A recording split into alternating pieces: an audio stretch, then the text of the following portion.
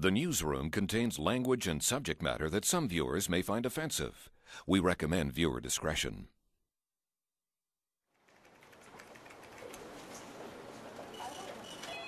I've got my receipts and my records for you in a shoebox in my office.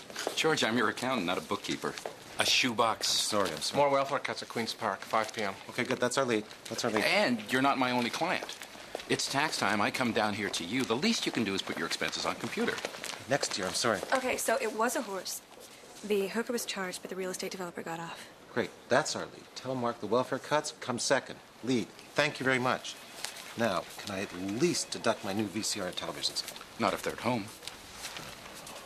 My car. What about my car? Now, again, only if you use it for the show. You'd have to set up an independent corporation that owns the vehicle and then leases it back to the network. Look at this. They published the salaries of public employees making over $100,000 a year. They said they would do it, and they did it. Yeah, I saw that this morning. It's beyond me why people would want their incomes published, but they seem to love it. Wait a second. They published Ada M today, and my name's not here. They let my name off. Yeah, I noticed that. I can't believe this. I make $137,000 a year, and they let my name off? George, the last thing you want is somebody at the tax department thinking about your income. What do you mean? We declared. Every cent.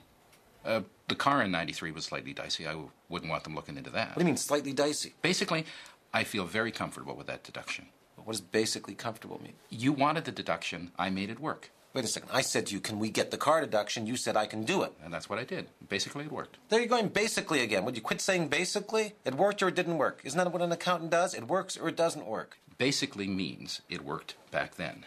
Just always avoid an audit. That's all I'm saying. All I want to know is, can I go to sleep tonight? Oh, basically you can sleep like a baby.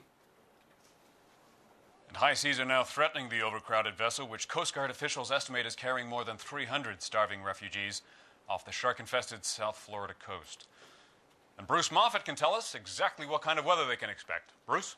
Well, those boat people are right in the path of that storm we reported earlier, Jim, with winds gusting up to 100 kilometers an hour. And speaking of boat people, you know I'm a sailing fanatic, and we'll be heading up through the Thousand Island area on Saturday, and it looks like we'll have sunny skies right across Ontario for the long weekend. Well, I wouldn't mind being a refugee on your boat. Well, of course, we're all hoping for those boat people, and I guess we can be glad we live in a country where we don't have to hop on a boat every time our government changes hands. Well, this is a great country, Jim, and I get letters from Canadians of all national origins. Here's a cooking tip today from Heather Laidlaw of Oakville, Ontario, who writes that the best way to avoid the stringy part of the asparagus is to take the raw spear like so and snap it. There you go.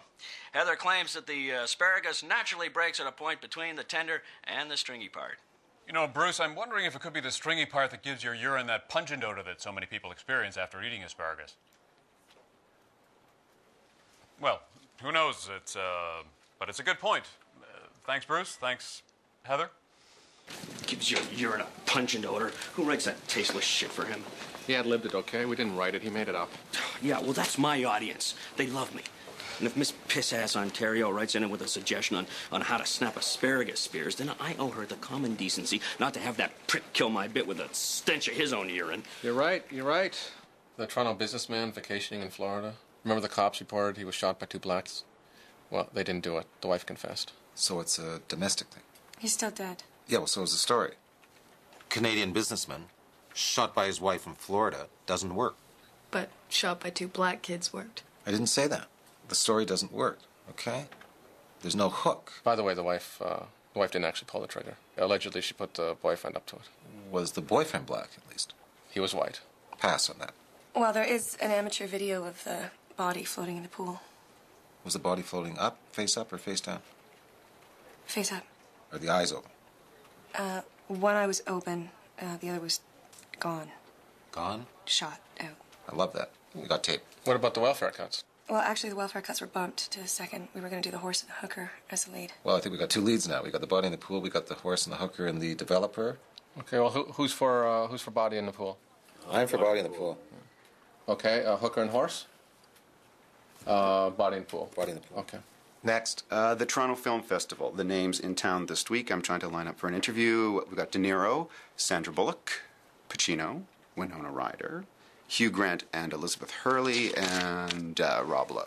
Do you really think you can get Hugh Grant and Elizabeth Hurley? I know I can get Rob Lowe. You know, this is just an idea, but I really love this. I was thinking every Friday during the summer, I could do the weather remote from my boat on Lake Simcoe. You know, kind of a weather report, weekend weather report for cottage country. You know, and we could do a celebrity fishing thing. It's a tax write-off. Oh, it's a beautiful boat. It's a Mark II with 200 horsepower Merc engines. It's a tax write-off. Up yours. I don't believe... How will a car be used on the show?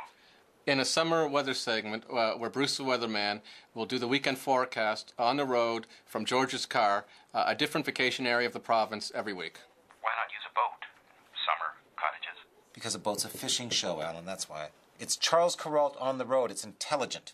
But your weatherman, from what I've seen, is an idiot.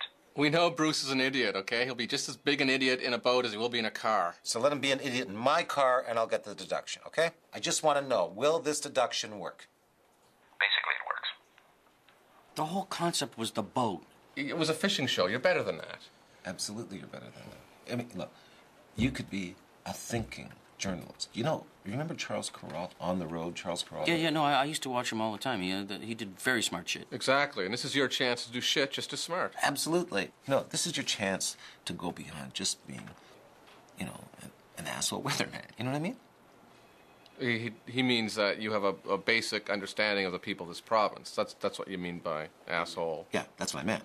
Okay, look, 53% of this province love Mike Harris, right? This is your audience. They love you, right? These are people who have values that you relate to, right?